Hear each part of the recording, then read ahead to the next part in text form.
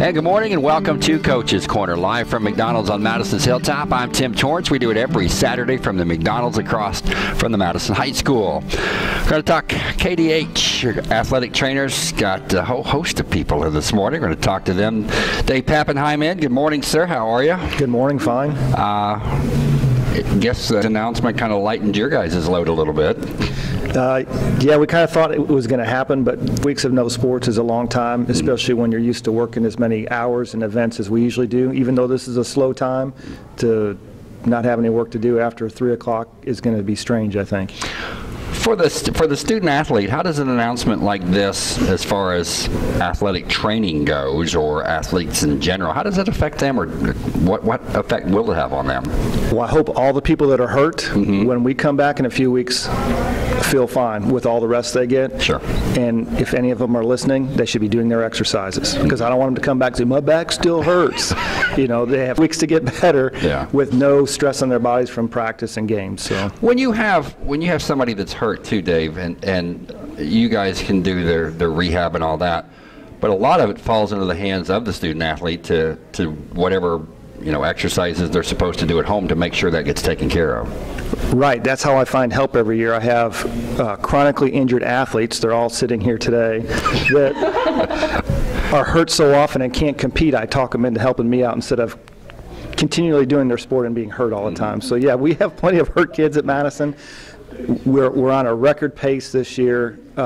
Typically, I see about 1,500 injuries per year, and this is season 23 for me. And in the last 2 years ago, it ramped up to like 2,500 injuries, and last year it was 2,800 injuries, and this year it's going to be over 3,000. Any rhyme or reason? I was waiting for the question. My answer is they do too much, and I'm going to give you my one example I'm going to use when we have our coaches meeting. I had an athlete over the summer said she went to her travel softball practice, which is probably, 2.5 hours. Right. Then she went to her open gym basketball, probably an hour and a half. Then she went to her open gym volleyball, probably an hour and a half. And then she went and did a CrossFit workout, which was probably an hour. So she did maybe 7 hours of workout in one day. And all the coaches are all tougher than we are now, because they all say, I used to do that all the time. But I guarantee you no coaches did 7 hours of exercise in one day and could recover from that, because the kids don't get enough sleep and they don't get enough good nutrition.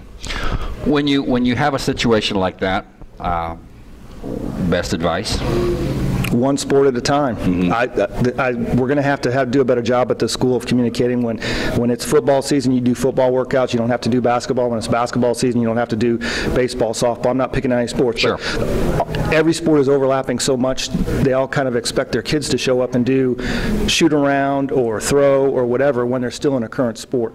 It's become a 12-month a year process per sport, and as you mentioned, that's hard for a kid to divide enough time to find the right time to get everything done correctly. And if you try to stuff all that into one day or 2 or 3 things in a season, kind of takes away from the goal, and that's making yourself better.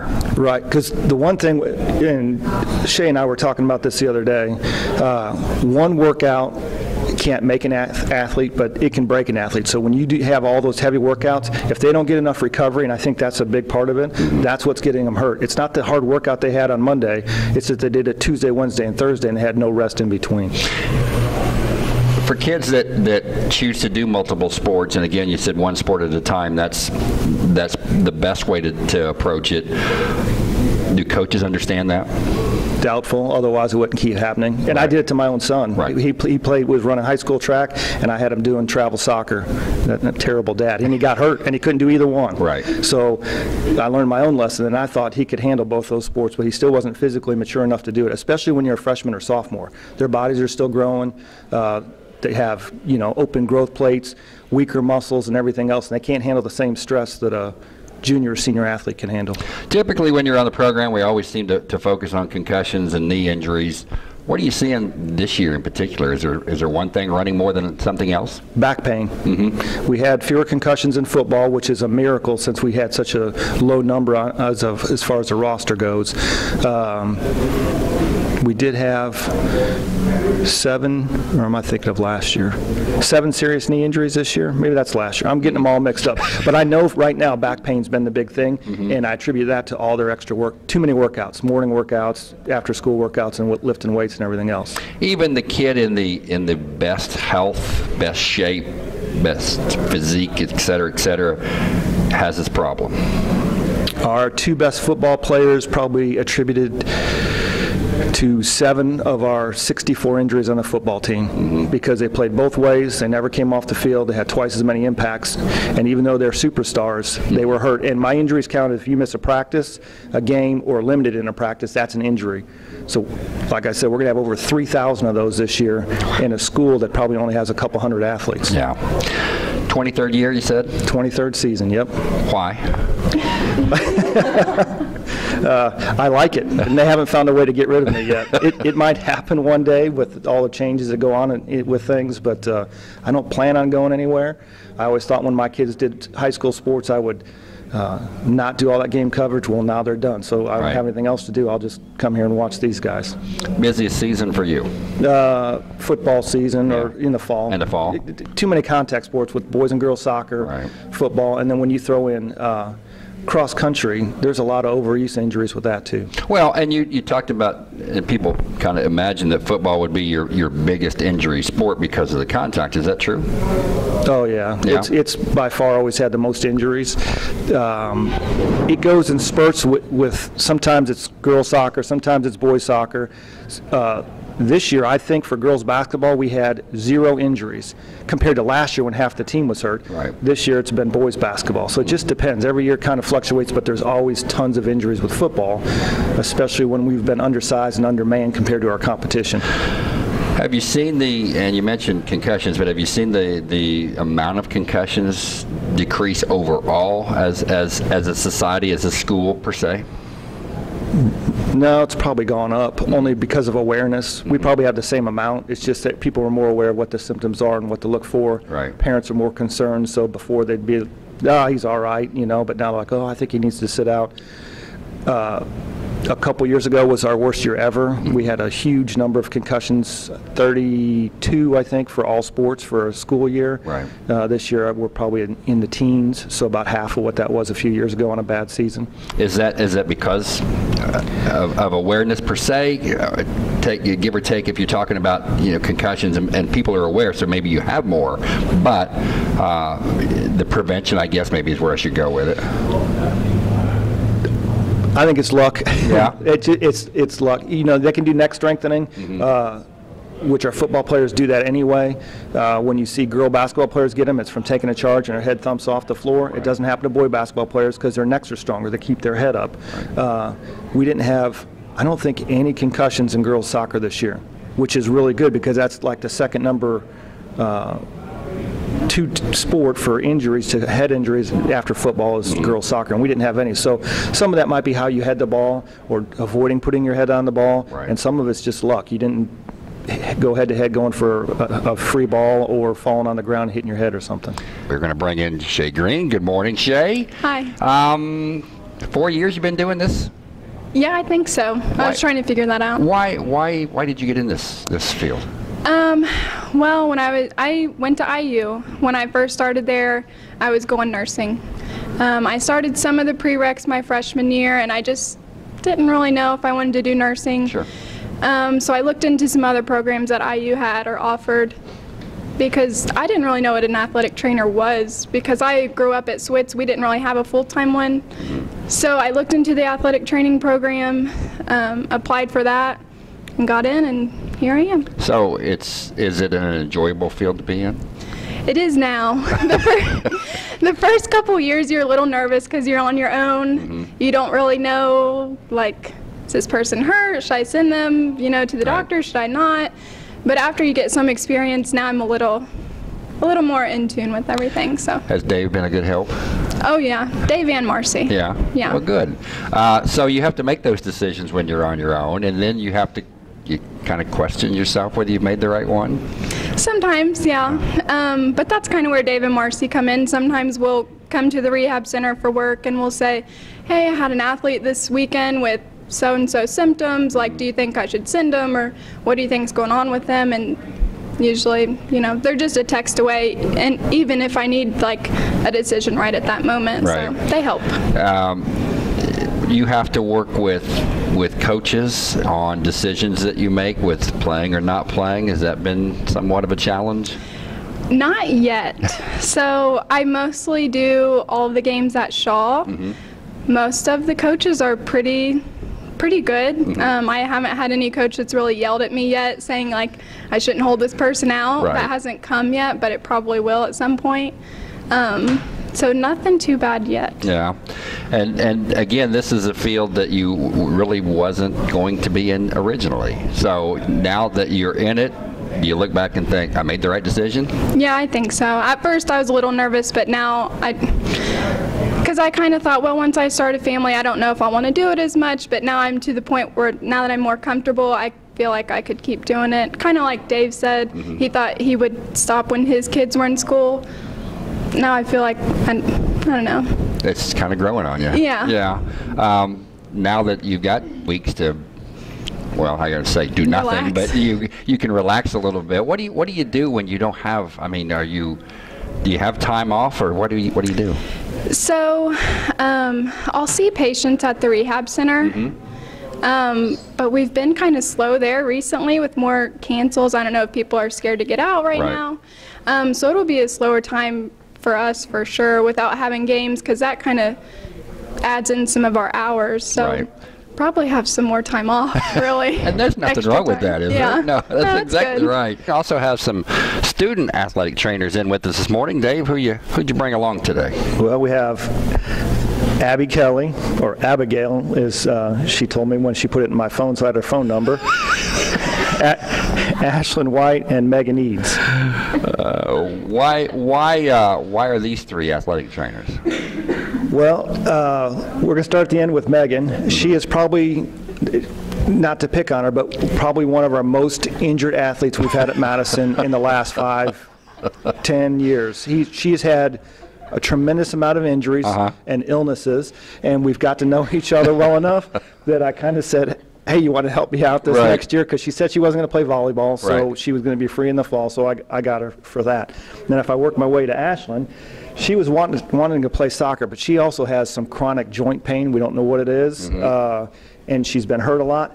And I had to work hard to convince her to do it, because she said, no, I'm going to do this, or no, I'm going to do that. And she's been around actually the most now that this whole school year has gone along, and it's been a big help, especially with all the basketball injuries. She's taped lots of ankles this year. And then Abby asked me if she could help, because she didn't want to run cross country and wanted to spend more time, because she wants to do this for her career in the future. So she volunteered. I kind of forced Ashlyn into it, and Megan just kind of floated into it like a lot of the other people did. All right, Abby, good morning to you. Good morning. How are you? Good, how are you? I'm doing good. So why do you do this then? Why do you? It started with my knee surgery in 2017, and so I was around Dave a lot, and I was at the rehab center a lot. And then I was going to run cross country, but then I'm also dealing with a lot of back issues, and so I didn't want to run anymore. And so I went into Dave, and I was like, can I help you during football? Because I know Brianna did, and Mackenzie. And I thought it'd be a good opportunity for me, since I do want to go in the physical therapy field, and I also want to be a trainer. Has it been beneficial to do this now? Yes, I really think so. I think if any kid wanted to do it, or even go into this field, it is a great opportunity to get to know everything and be familiar. Most difficult part of being one of these things? Wrapping people's stinky feet is disgusting. I've heard that scenario a few times at my house. Yeah, wrapping stinky feet. They're gross. Yeah, they're just gross. But the best part, there's got to be a good part of this, or you wouldn't do it. Yeah, I think being on the football field every night, we were so close. I did not know anything about football, and anytime something happened, Dave would be like, no, that's not good, or oh yeah, that's good. So I'd be like, when the crowd cheers, I'll cheer. But I think being down there and helping the guys, like I was on the football field every single night, or Friday night, probably like 10 times, and just knowing what's going on instead of standing there, I'm like, oh, what to do, but I knew exactly what to do. been good for her, Dave. Yeah, and they don't understand how much I actually appreciate the help. I mean, I'm sad that I've only had them for 1 year, Right. and I have to try and find some help for next year, especially during football season. We are so busy. We set records this year. I keep talking about how busy we've been. We were seeing 45 people a day before practice with all fall sports. This one guy can't do 40. If I'm really fast, someone's going to be an hour and a half late to practice. Right. So their little bit of help makes a big difference. Was taping ankles a challenge to learn? Yes. Yeah? I came in like 2 weeks during the summer. We all did, and we'd have to tape his feet first, and then his stinky feet. Yeah, his smelly feet. And then we all took turns wrapping, and he made us get it. My first one was probably 4 minutes, and we have to be at least a minute. Yeah. And so it was just really challenging, but it's pretty easy now that you get the hang of it. So you want to be a physical therapist, athletic trainer? Yes. Where are you going to school at? Do you know? UND. All right. Congratulations. Thank you. All right. Go ahead and switch spots. Ashley, good morning. Good morning. Why do you do this? Like Dave said, he kind of forced me into it. He has a habit of that. Yes, he does. Yeah. I've always loved sports. Played volleyball for 3.5 years. Ended up having to stop due to some knee issues. And so I still wanted to have some part of sports. And so when Dave offered it, I was like, no, I'm going to try to do a sport. I'm going to try to do a sport. Right. And then he offered again. I'm like, no, I'm going to do a sport. So eventually he just convinced me into it, and it was a good way for me to still be involved. Has it been okay? Yeah. I mean, I've learned a lot. Right. And it's cool to be able to help people and where I needed help. Yeah. So it's cool to get back. Stinky feet? Oh, yeah, definitely. It's disgusting. But it's part of the job. Oh, yeah, right? I guess. And so the first time you wrapped an ankle, how disastrous was it? oh, it was terrible. It looked awful. I think I was probably the worst one out of us three at the beginning. It was pretty bad. So what are you gonna do after high school? Do you know? Have you made up your college plans yet? No. No? No, not at all. Physical therapy in the I've been interested in athletic training. I just don't want to go to school super long. So that would be great if you could just whiz right through it, you know. Oh yeah, for sure. So you don't really have a definite plan after high school yet. Not yet. Not yet. But so what are you doing this spring? I don't know yet. Yeah? I mean, I'm working. Yeah? So if I'm not helping that's Dave, right. I'm working. You make a pretty good drink. Yes, I do. What's it called? A Quinn. A Quinn. That's right. All right. Ashlyn, thanks for coming in this morning. Thank you. All right. Switch spots. Megan, good morning. Good morning. Thanks for being here this morning. You've been here before, right? Yes. Yeah, you were here for basketball. Talk about why you do this. I mean, other than because you're injured all the time, I guess. Yeah, well, I wanted to be a nurse in the beginning. Right. And so after going through a lot of physical therapy, and then when he asked me, I thought more about it. Yeah. So. Yeah, and it happens, and there are people, and I've been around people a long time. There's people that just have a problem with injuries that can't avoid them. It's nothing they do. They just can't avoid injuries. You fall under that umbrella with, I just can't seem to not be injured. Definitely. It's been like an every year thing. Is it frustrating? Yes. Yeah. But now you're doing this, and again, for you, why? I mean, is it something that has been fun for you to do with athletic training? Yeah, it's been a lot of fun. I like helping people, so. Are you thinking about doing this after you get out of high school? Yeah. Yeah, really? Got any definite plans yet for? UND for physical therapy. Oh, another one for you. UND must be the spot, I guess. It is. It's where I went to school also. Oh, yeah, that's right. I remember that conversation. They're in Indiana State. Yeah, right. Absolutely. So what about wrapping ankles, Megan, for you? How much fun is that? Definitely the stinky feet. Yeah. How was your first wrapping job? It was kind of rough, and it took very long. Yeah. And it's supposed to be, what, a minute? Is that what you said, Dave? Well, I'd want them to get it under 2 minutes. Yeah. 2.5, I think. I do mine in about a little over a minute, so I don't expect them to do it as fast as I'm going to do it, but if they can do it in 2 minutes, that means that one athlete's sitting there for maybe 5. It just helps speed up the process. That would be, that's a lot of pressure, Megan. It is. It's very difficult. If the season resumes, when hopefully it will, they're going to have a short period of time to get things ready and get going. So they still need to stay in shape.